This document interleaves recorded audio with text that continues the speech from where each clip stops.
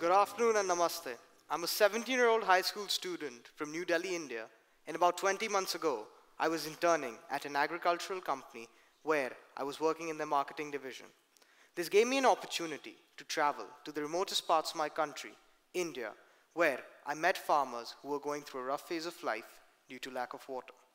This triggered me to think of a long-term solution where I could help people grow their own food. Now let's get real. I am one of 1.3 billion people on earth that live in India. I represent 1/6 of the global population. It is the second most populous country in the world. Almost 55% of my population depends on agriculture, and almost 43% of the land in my country is under cultivation, out of which only 21% depends on irrigation. The rainfall decides the fate of the farmers. However, due to prolonged droughts in my country, even erratic and uneven rainfall has become valuable to them. As the population continues to grow, issues of water and food scarcity tend to rise. Water scarcity isn't only a challenge from where I come from, it's happening right here in California. The state remains in the midst of its worst drought. It's a crisis that persists. Water is essential to all life on this planet. We need water for the growth of our foods. As there is no substitute for water, there is no substitute for food. Our planet cannot survive without water. It's the new oil. I believe our greatest failure in the crisis is the fact that we're just reading about it and the fact that we're just settling for reading. What if I gave you an opportunity to grow your own food besides giving it to the specialists? I know that not a lot of us have room for soil and dirt in our homes, but we all have unutilized spaces that lie wasted with no real purpose.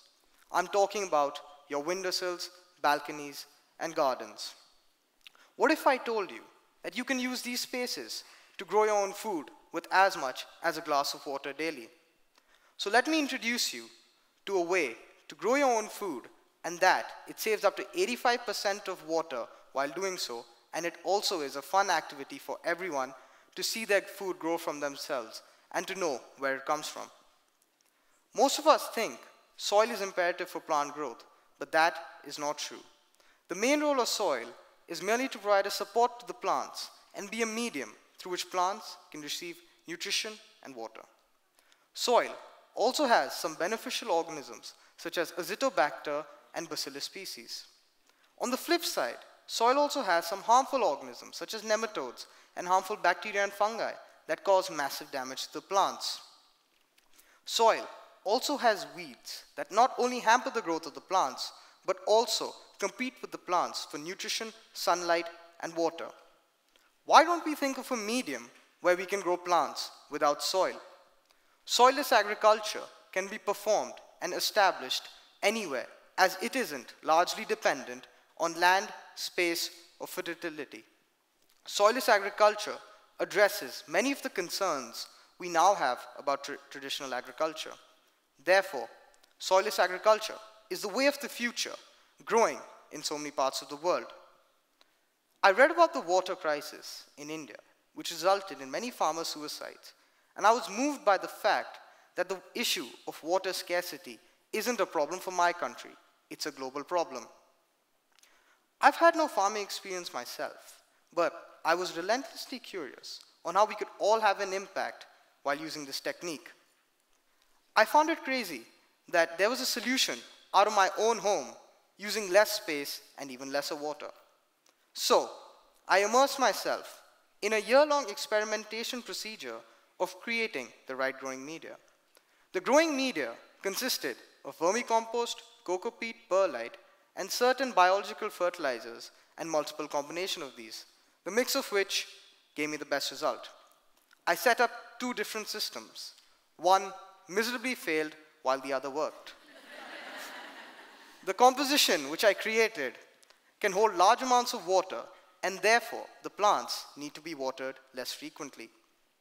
The composition also provides nutrition to the plants for effective growth.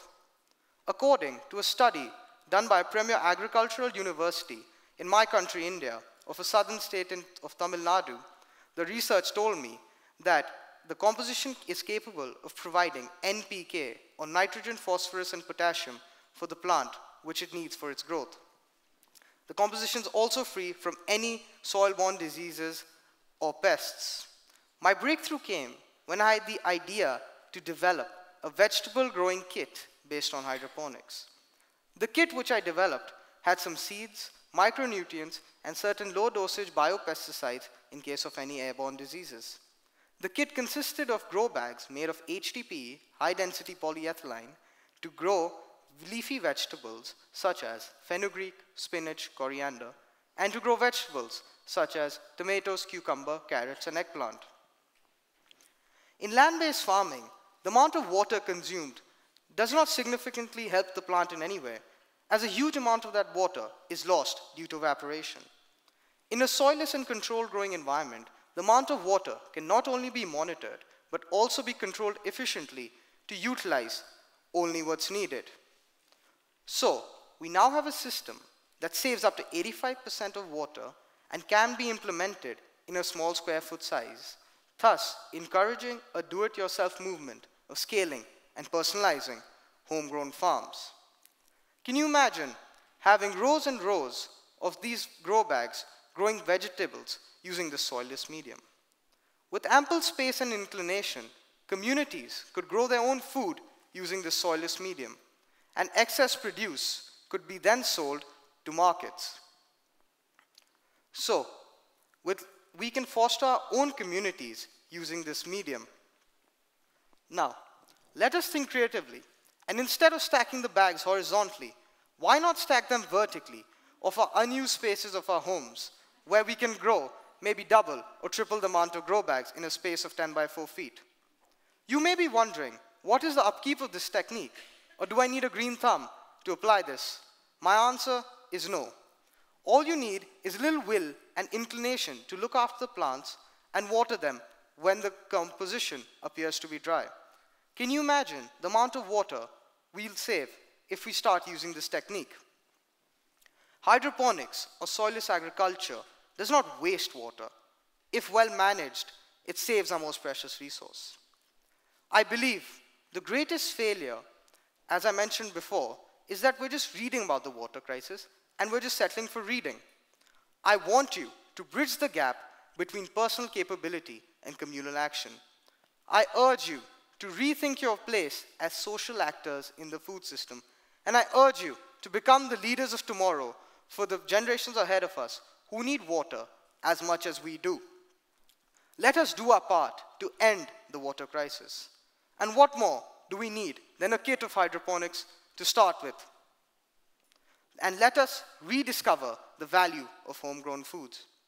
Can you imagine one day when we're inhabiting Mars, the cold desert planet with no liquid on its surface, we may need to grow our own food using soilless agriculture that uses a minimal amount of water. The future lies in our own hands. Thank you.